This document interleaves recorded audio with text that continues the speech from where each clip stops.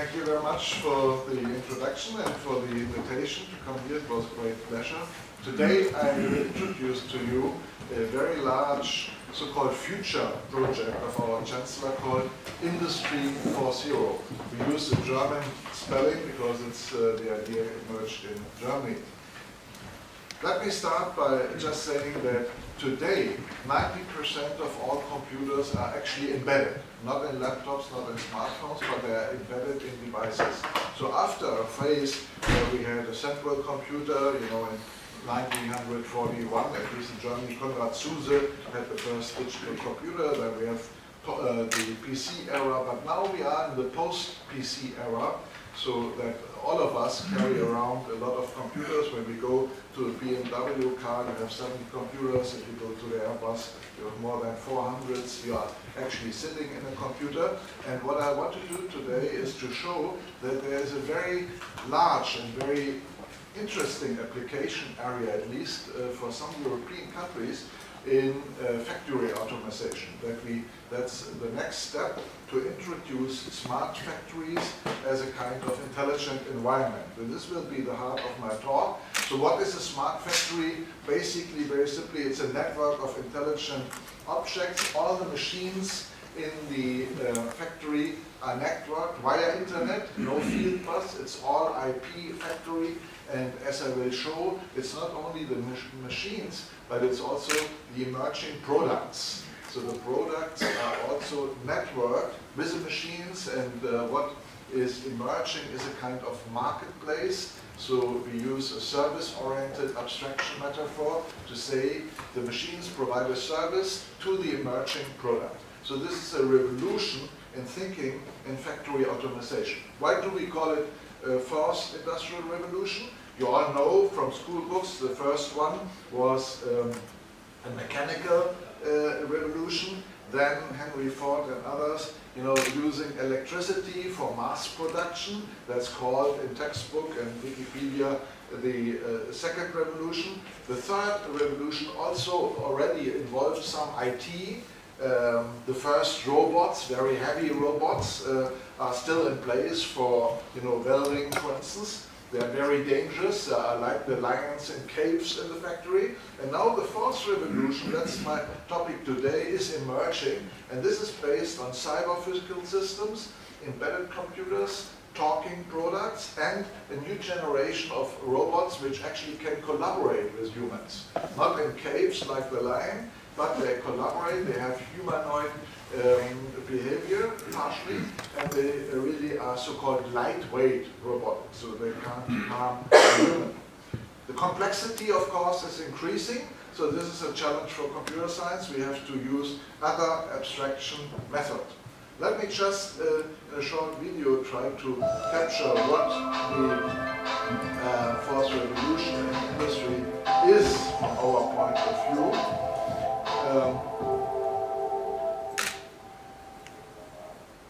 Today, machines, factories, and ideas are first simulated before being implemented. Machine productivity depends on the performance of the program. In the future, machines can perhaps even identify the potential for optimization automatically, coordinate among themselves, and involve humans if needed. But that's not all. Machinery and plants have to be even more flexible in the future. Production is moving away from mass-produced goods. Increasingly important are highly individualized products that can nevertheless be produced efficiently. To enable a rapid adaptation to changing requirements, consistently defined interfaces are needed. Principles like plug and play can also be implemented in production and considerably reduce the effort involved in the conversion of a plant. The smart product knows everything about its individual configuration, its customer, and its destination.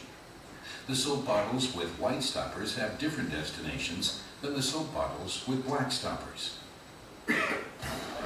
In the future, components such as the Bosch diesel injector will be produced in small quantities and in real time. The production starts only after somewhere in the world a car maker has actually placed a concrete order. The order form not only contains all information about technical requirements, but also about destination and client. The information is embedded in the component and is capable of managing the production process, for example, by ordering missing components. Simultaneously, customers are kept informed of the current state of production. So that's the vision. There are various economic and social drivers behind this. We all know we have shorter product life cycles. Every few months we have a new iPhone or whatever. Increasing product variability. So there are millions of different options when you order your Mercedes or BMW. The batch size goes down in many cases to 1. Actually, it's a kind of mass customization will become possible, or in general it's low volume, high mixture production. We want, of course, resource efficient, green, and what we call urban production. We want to bring the factory with zero emission back to the cities so that we don't have a lot of transportation of the workers.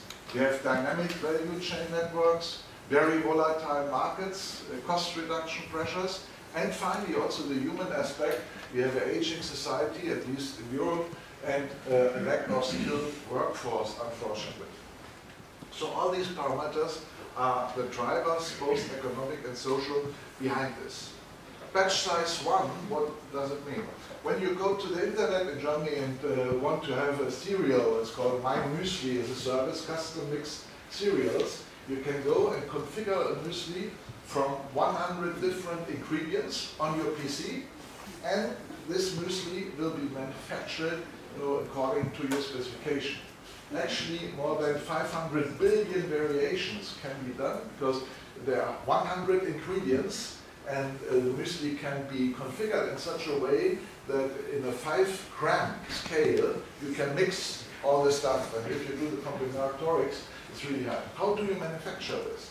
It's very simple. The emerging product, that means the package of the muesli, has the information, and then it drives along with a kind of taxi, the intelligent carrier, along all these filling stations, and tells the filling station how much of the stuff, nuts or whatever, should go in. Very simple idea, and here you already see the idea of the inversion of the logistic process. It was my idea of the active memory, where actually there is no central control saying, now comes this package, please fill in, but the package tells the machine that it wants some features. And this is the most very simple example. Of course, we use this in other batch size 1 factories. A good example is kitchen factories. In Germany, we have the largest kitchen manufacturer in Europe. They produce 2,600 kitchens per day. Every kitchen is another one. It should fit to your home. So 40 million variants are produced, and again, it's fully automatic. We have the cyber physical systems installed there. We have on the panels which are used here already the information how they should be driven. So this idea of the future project, the political thing is that, at least in Germany, every second work job still depends on production.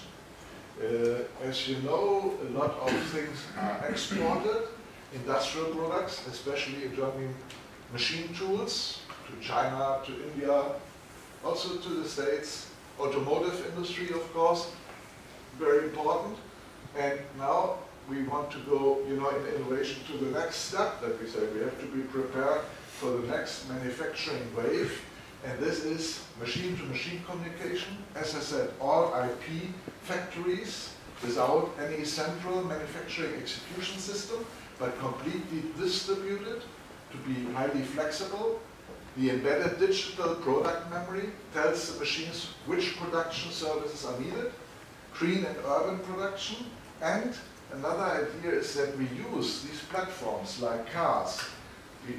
Just a half a year ago, we introduced the first app store for BMW, or an app store for a laser welding machine. That means you have also some possibilities for after sales with smart product services and using the platform, not the iPad, but a laser welding machine to also sell some software to make it either more efficient, more environmentally friendly, or, very important for the human aspect, to have another user interface on top of this machine.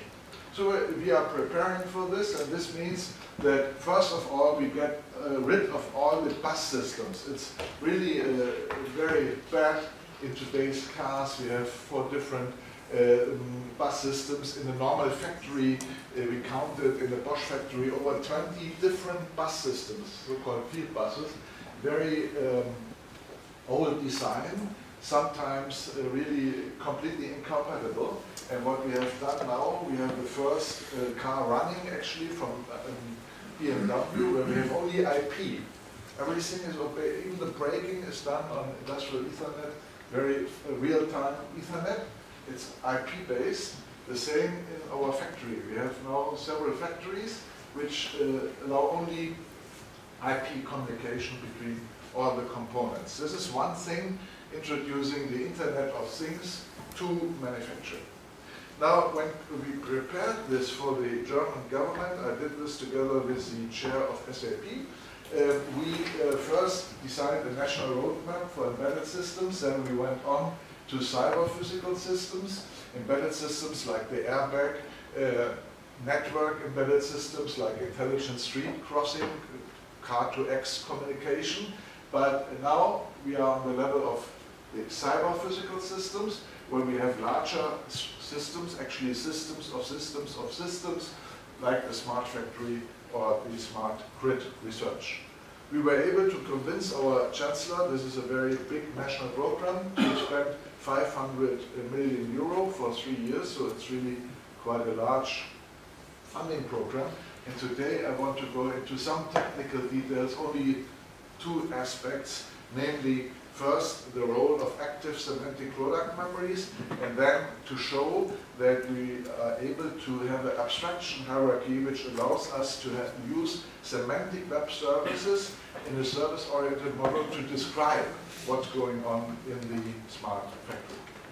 So let's start very simply with the idea of an individual product memory. One can say it's simply a kind of black box, an event recorder in the product. So there is a small embedded system which records a live log, not of people, not of a, but of a physical artifact. When it's emerging in the factory, it has sensors, very small actuators, so it can tell you the story of the life. So it's a complete life cycle management. And we implement this sometimes with very simple things like, you know, 2-dimensional barcode, but then everything has to be in the network, of course, the memory. But more and more in most of the current applications, we embed small chips which have some capacity to store, even communication capacity, or if it's a car, the black box is even a small, you know, mini micro PC. So what does this memory do? First, it gives the product the capability to become an information container. For instance, this blister pack, which with drugs, knows when it was produced, when it was shipped, and so on. The product is also an agent. So our robots now read the information from these emerging products to find the grip point. So the product tells the robot the weight, good grip points. So it's actually not only the sensory system of the robot, but it's the product itself telling something, and this is done by, again, by the product memory. And then also the product is an observer, because we equip it with these simple sensors, so the product can complain, for instance, that the environmental condition is not good. So for trucks, for instance, humidity or the temperature is very important, so they start complaining to the environment. How is this implemented? We use very small so-called DigiConnect systems. These are ARM processors which have Ethernet capability. It's like a piece of sugar. When I went to the cafeteria this morning, I mean, you see the typical sugar piece. This is the size. We have these small devices, and each component in the factory, they have, the antenna is bigger than the device itself, and you want to do it with Wi-Fi. And it is a micro web server. It's based on Linux, and we use OPC UA on the Ethernet for machine-to-machine communication. And this means when we built up our first smart factory at DFKI, that we heavily instrument all the equipment. This is a production line which we did for having mass customization of hair shampoo. So we can, when you go there, you say, I want to have pink hair shampoo with some, you know, smells from, I don't know, some flower roses or so. This is produced on the spot, and you see all these DigiConnect stuff is measuring and transmitting information between the components. And when you have the bottle itself knows what kind of hair shampoo it should get. You see the RFID chip is there, and it tells the machine you want to have blue shampoo in this case. So what we have here is the cyber-physical digital object memory consists, of course, of the memory itself, some microsensor systems, microprocessor. We have some positioning chips in some applications, a radio module, actuators, and some of these chips also have their own energy supply by energy or energy harvesting units. Of course, this is reflected on the software side with state transition, logics, processing logic, sensor interpretation components, and so on. But the most important, I think, is that Barbara also will talk about this abstraction layers. We had to go, you know, the old factory automation stuff was only about bits and bytes, field buses, and so on. Actually, it was still kind of assembly programming. Then, in software engineering, the functional level came up. So of course, we abstracted away with via functions. But this is also not enough. I mean, if you want to program such a factory just in straight Java, it won't work. So what we have done is we went to the level of semantic service descriptions. We use a factory ontology, and heavily semantic technologies are really embedded. So from bits and bytes to semantics, that was a very important step. Why? Because here we are working in a world of open loop. In manufacturing, you cannot say we are in a closed loop system, because even the logistic company is normally not owned by BMW, it's another company. Then, of course, the sales organizations may be a completely other company. And at least also you want to give access to this memory also to the end customer. This is very important. So we cannot deal with ad hoc data formats. If we go to the world of open loop, in the open loop you have to have a semantic description with a real model theoretic semantics which can be downloaded, which is well defined, so that things are interoperable. This was one of our major tasks, and actually DFKI is also running the office of W3C, so I'm heavily involved in W3C. We have in W3C a new standard which we call the object memory model. You can download it, OMM, from the W3C sites. It has had the incubation phase. It's now in the standardization process to be finalized.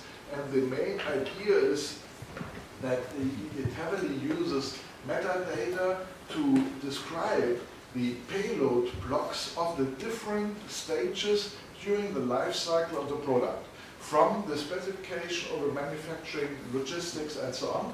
And all these stakeholders in the process can use their own formats. But the formats all have to have a meta description so that they become machine readable. So if you have such a payload of the process owner, we really define the namespace, which format is used, so a pointer to the ontology which is used, of course the access history, and then we have some verbal description so that also humans can from time to time check what's going on the product memory. So for machine-to-machine communication, the most important, of course, is that we have this formal description. Here's a simple example of the ORM code.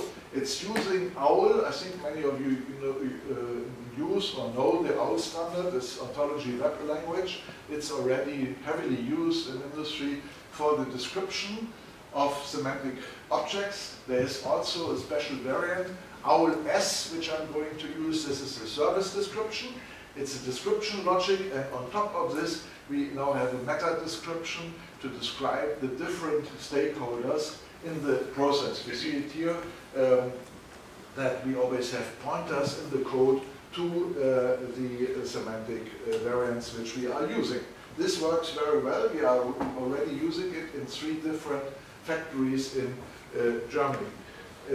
Service-oriented planning means that every single device in the factory is described in its behavior by such a ontology. Let me give you a precise example. Here, for instance, we have the inductive sensor and the stopper in the machine. So in the process, the object must be stopped shortly because there's a reading RFID reader going to read some material.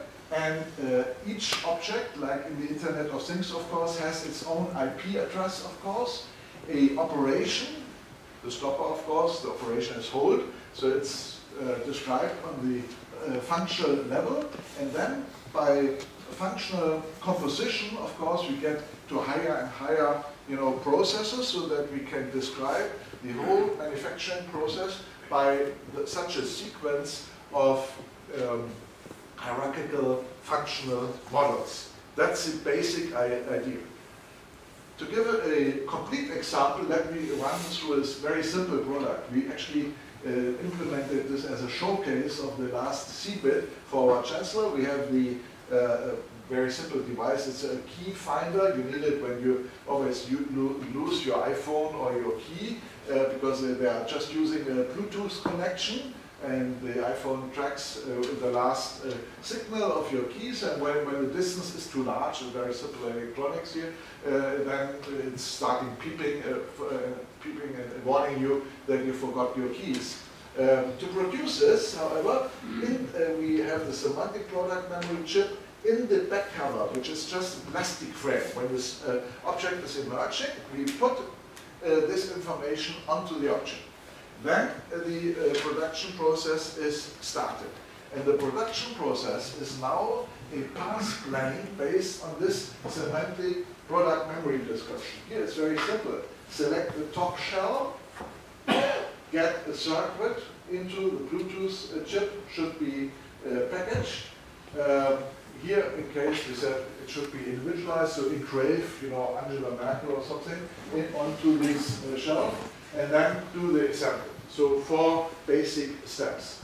And now the product uses the service descriptions and does some simple service discovery, or what's called semantic service matching, to find the machines which can provide the service.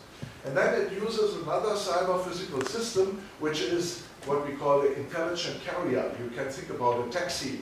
You go to the taxi and say, drive me to this, to this, because now you know which machine can service you. And the interesting thing is, of course, the robustness, because if a machine fails, we can just go to another service which does the equivalent. Also, we have a lot of freedom for optimization, which I will show you in a minute. So it's all about, service discovery, service matching, and then execution. This is our intelligent carrier. It's the taxi. It's itself a cyber-physical system. It reads the description of the emerging product and then looks where should this go, and again has wireless connections to all the machines and is negotiating when is a good point in time to be there at this station. This dynamic planning means that from this abstract process specification, we can say, please go to fast-track production. So we want to have this key finder manufacturing at a certain, threshold in the time limit. It's like any time algorithm. You have to do it at a certain point. The product should be ready to ship. Then, of course, we cannot, go to an energy optimization, because if you want to have the fast track, it's a bit more expensive. And actually, what happens in the planning process, to which machines you should go, this is used, this knowledge, this hypervision. If I say, produce the same thing with the green production in mind, so minimize CO2, because the CO2 level is also imprinted on the product memory. When you go with your smartphone, actually go to the product, you can read how much CO2 was used in manufacturing. this is possible, and then the green assembly process using other equipment will be followed. Now, if one machine doesn't work, again, using the abstract process manager, you look for another plan. So all these plans are generated on the fly in a very efficient way, and actually we also can have plug and produce if you decide to introduce a new machine. Instantaneously, this machine can be used. Why is this? As I said, because all the components are described by OLS. We have our devices, device ontology, we have the operation ontology, and then in the service ontology, this is used to describe the functionality of various services of various machines. And I talked about plug and produce. So if we install a new assembly unit, and this was a big shock for our industrial collaborators, we really showed that after about 30 seconds, when we introduce a new machine, the whole system is operating again. Why is this? Because you see it here. The machine, this component, brings its own ontology. The ontology is automatically expanded into the service ontology here. You see this component comes in, and here we see the extension, and then it's ready to go, because the metaphor which is used for plan generation is so simple, yeah, that of course if there's a new component, it's a service which can be discovered by the emerging product, so it will be used instantaneously if necessary in the production process. This is also very important because right now, if you go to a big factory, some of them need about 2 weeks until a new component can run again. The whole factory can't work, and this is another very important step in high volume, high mix production, that you are able to adapt to new devices which come in more or less instantaneously. As I said, another extremely important topic in our domain is that we want to be resource optimal. The production planning in such a scheme, and this was a constraint our chancellor gave us, that we should save about 30% energy in production by introducing also stop-start mechanisms like you use it in your car. Now if you go with your car to a traffic sign which is red, normally you can shut down the car. The car comes up automatically when you hit the gas pedal in the fuel-based car.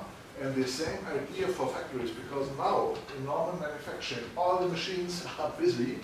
When they start Monday morning, they start all the machines, and this is really bullshit in a sense, because a lot of energy is lost. So what we do is, first of all, with our cyber-physical systems, we have complete control. Every single component, we measure the energy. We also use dynamic price ranges because we have the energy transition. We want to go to completely renewable energies, and this means that the prices will fluctuate a lot during the day.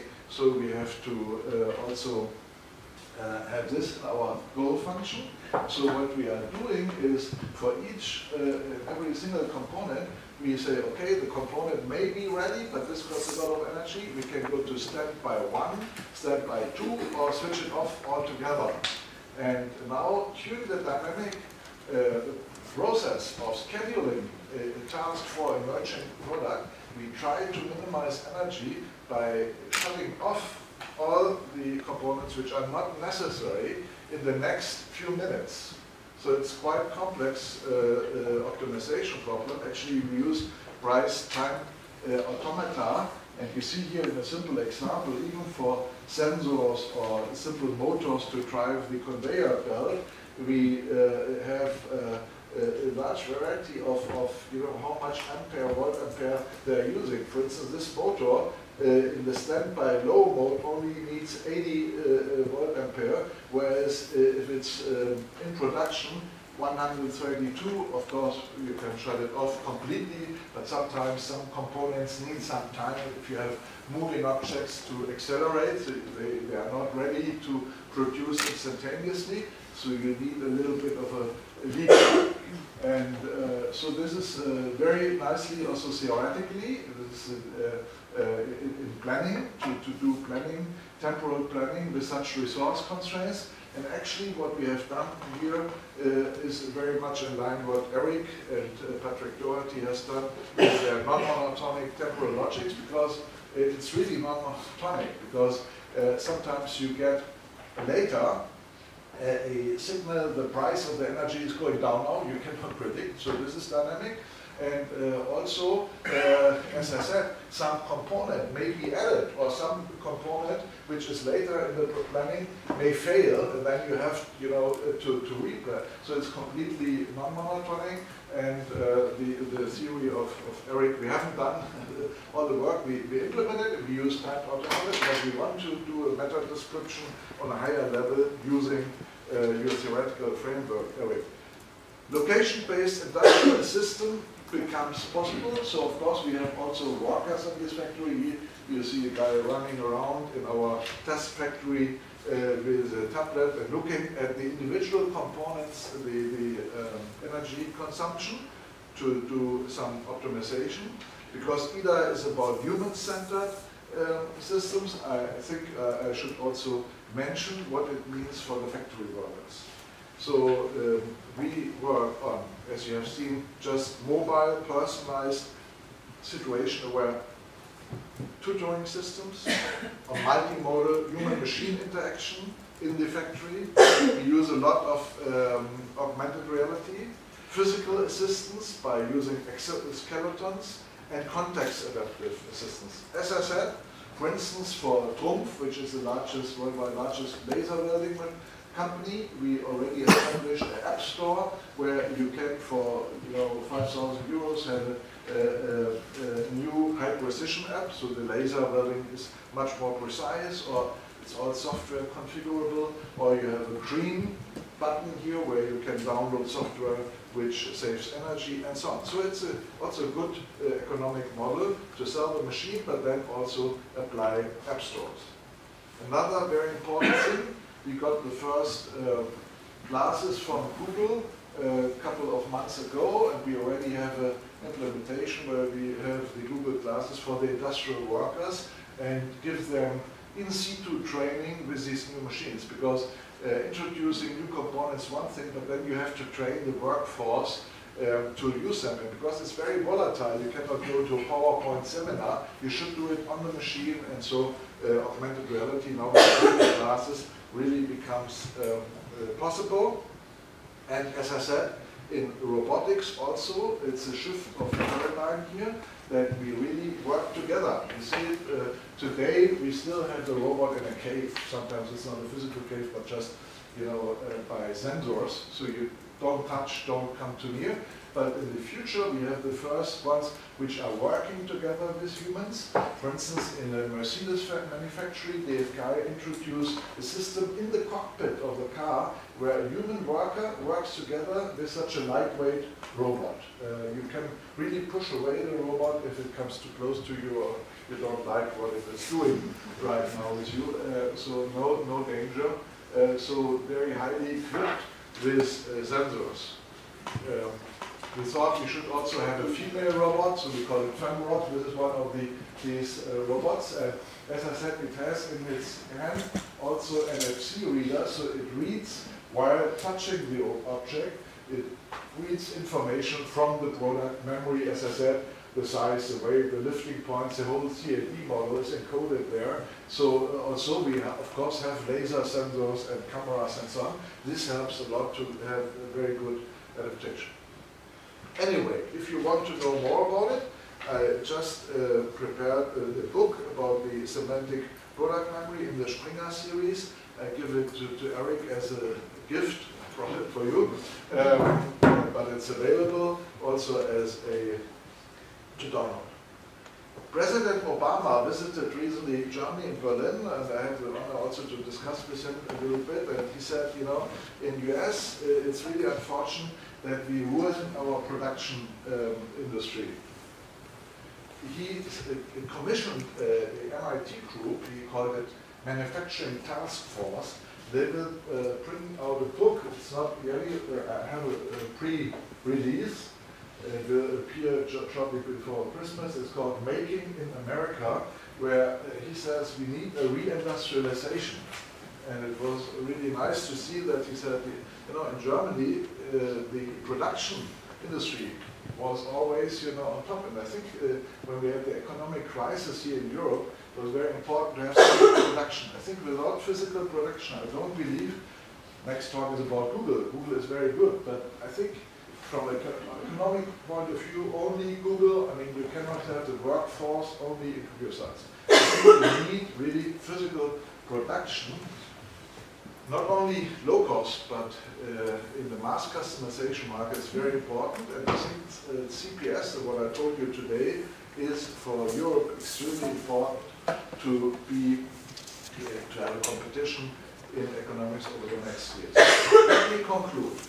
Cyber physical production systems and semantic product memories are the foundations for what we call Industry 4.0. We introduce the Internet of Things into factories. The semantic product memory controls, as I said, the production process in a very distributed fashion based on a semantic service architecture. This semantic service architecture is based again on production ontologies, on ubiquitous micro-web servers on the hardware level, and realizes, as I said, intelligent matchmaking between processes of the machines and emerging products and production tasks. Active semantic product memories use semantic web technologies, agent technologies, resource-aware and constraint-based planning and scheduling, one of the topics which is very strong here, I think, in Linköping, and intelligent sensor interpretation based on AI research. I would like to thank here everybody who supported us over the years, especially Eric, but I mentioned also Patrick, Christa Beckstrom, I don't know whether he's here. We had a very good collaboration in planning, complexity theory, as a, you know, to look at the algorithms of planning. Lars, Niels, Anne, in the human-centered computing and collaboration. And DFKI only is 25 years. We also had a celebration for 25 years, not yet 30. But we always had a very strong collaboration. I was able to pick some stuff. I have at least 2 people working at DFKI from Linköping. We were involved in one of PhD supervision, and I'm very proud to be also honorary doctor here of Linköping. Thank you very much for this. Thank you.